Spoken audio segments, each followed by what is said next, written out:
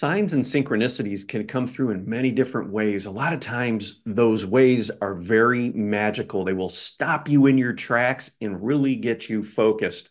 In this video, I want to talk about an amazing experience I had this weekend where I was actually able to reach out to my pet Doberman Maverick, who passed away in 2018, connect with him, and then what happened next was truly mind blowing. So, if you are trying to connect with your guides, your higher self, trying to connect with deceased loved ones, even your pet, I want you to know that the connection is there. Sometimes all you need to do is simply ask for it and you shall receive, which is exactly what I did just a few days ago. So, middle of the afternoon, I was just sitting with my wife. We were sitting on the couch, and I decided to reach out to my dog, Maverick, who passed on in 2018. And I have this little Ghost app on my phone, which is kind of fun to use. Sometimes I'll turn that on. Sometimes I'll just throw out some questions and see what responds just for fun. My wife really likes it. She doesn't have quite that telepathic awareness of the connection of her guides as I do. So sometimes I'll use that Ghost app just for fun to see what we get. So I turned on the app and I reached out to Maverick. And I know Maverick comes around occasionally. He's told me that telepathically in the past. I know I've told the story about shortly after he passed, where we came home one night and a couch pillow was on the floor. He used to kick him off the floor. This was after he passed. And a little vase of little flowers was tipped over off the fireplace mantle onto the floor. Something else he used to do was stick his nose in that and knock it off the mantle. So these types of signs have happened. Sometimes I know my son Alex has seen him in the house. Sometimes we'll hear footsteps and things like that. So he's around. So I turned on the app and I asked out, um, are you, Maverick, are you around? And a minute or two later, got a response through the app that said, I come and go. So that was really, really cool. So I got heart-centered. I was able to connect with him directly, as I have done in the past. And I asked him, I said, can you provide me with an absolute undeniable sign sometime today that you are here with us? And I wanted something so undeniable that my wife would experience it as well and be like, wow, that's just absolutely crazy. There's contact. And then I know that makes her feel really, really warm inside and really, really good. So I kind of left it at that. Well, later in the evening, we went out for dinner and we were sitting in a restaurant. And as soon as we get seated, this was a sports bar, radio going on the music, the radio, the speakers comes "Take Me Home." Phil Collins, sorry, not Genesis, it's Phil Collins song, my favorite song of all time.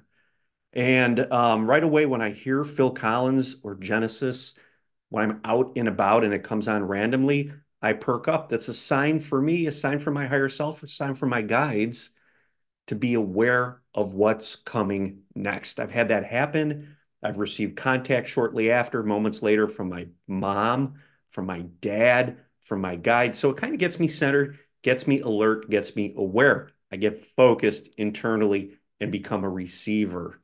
So Take Me Home's playing, and then the song ends, and we're sitting there, and I look up at the TV screen. There's TVs everywhere. They've got sports events on and stuff. And there's two women, probably a UFC fight, fighting.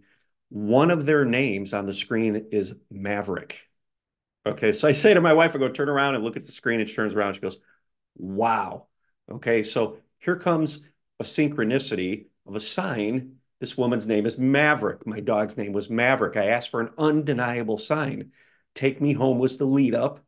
Maverick was the confirmation of that. Now, it didn't stop there. Okay. After I realized that, the next song that came on was Come Sail Away by Styx.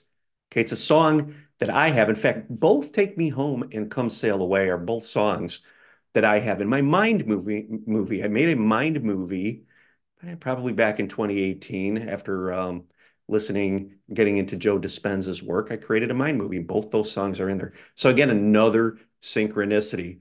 So the amazing thing and the thing I want to pass along in this video is that when we feel you feel you're separated from those who have passed on, or you're separated from your guides, you're separated from your higher self. You truly are not.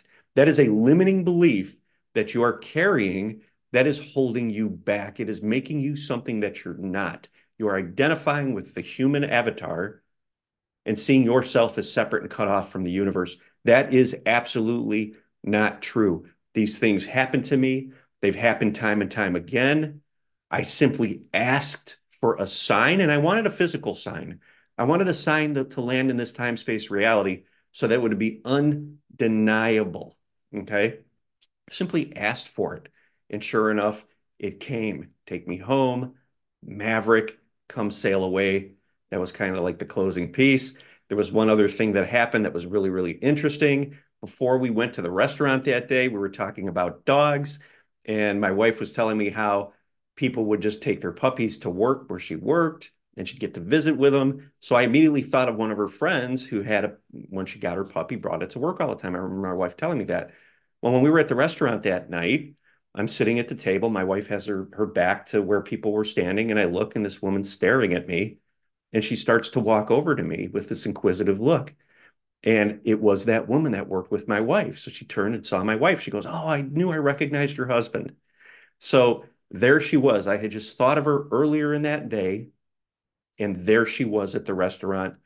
I asked my wife when was the last time she saw her. She used to work with her. She doesn't anymore. It's been a few years. Okay, so these are the quantum connections, the quantum entanglement, the information that passes in the quantum field that opens up all of these possibilities. And these possibilities are always there to be experienced. It's just that we're closing ourselves off from experiencing them, from perceiving them because of our beliefs.